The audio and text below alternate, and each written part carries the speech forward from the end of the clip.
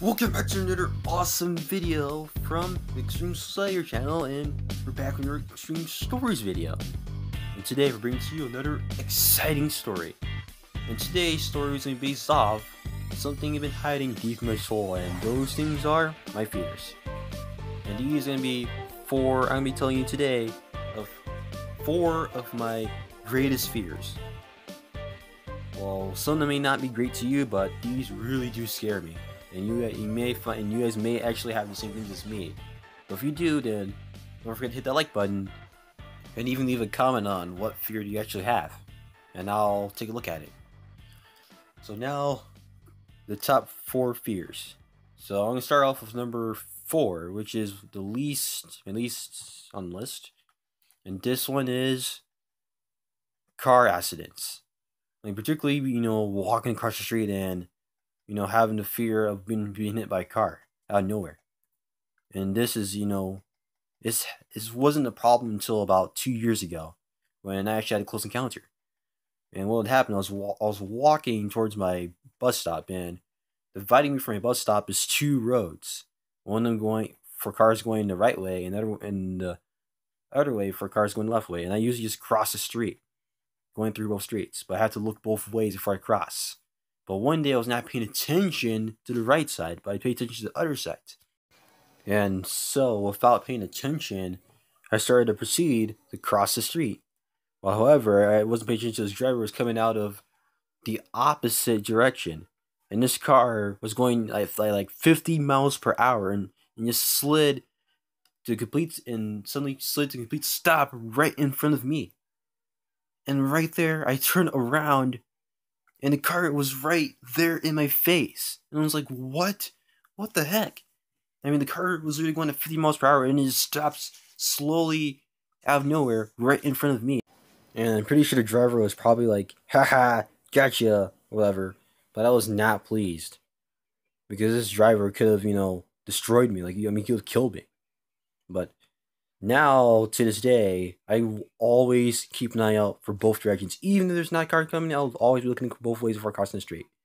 Because I'm really scared that another thing like this may happen again. So this is why I'm always careful with crossing the street. Now to number 3. Number 3 on the list is shells on the beach.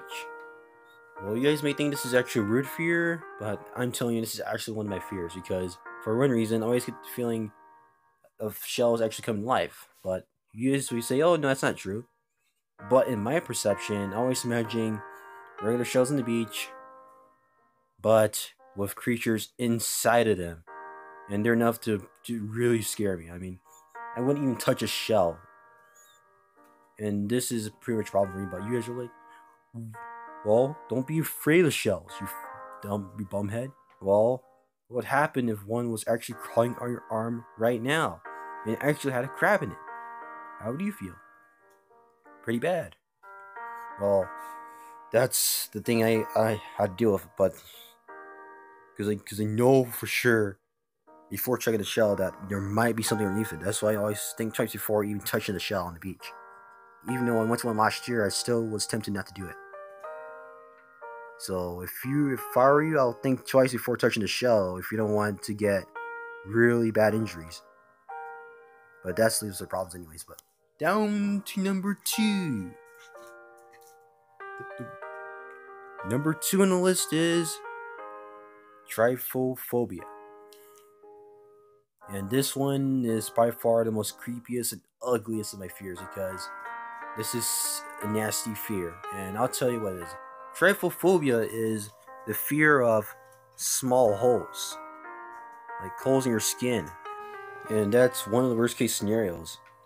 Even you guys, if you remember from that,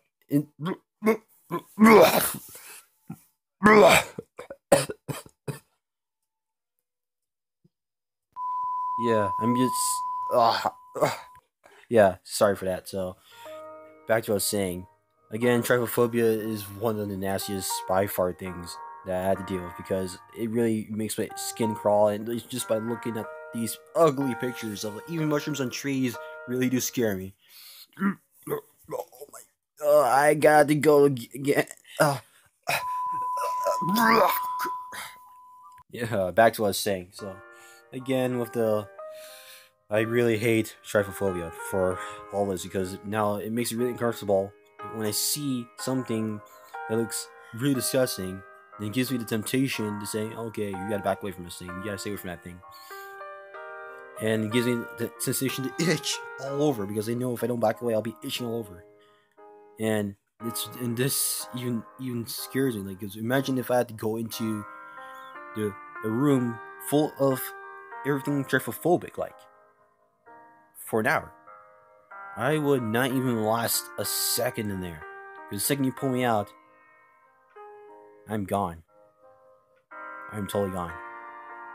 So don't expect me to last more than a minute in there, because I won't last more than a minute in that room. So don't expect me to be facing my fear of that anytime soon, because I probably won't be, because I'm too scared to face it.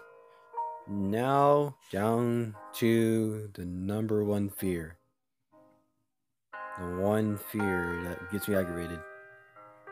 Yep, number one.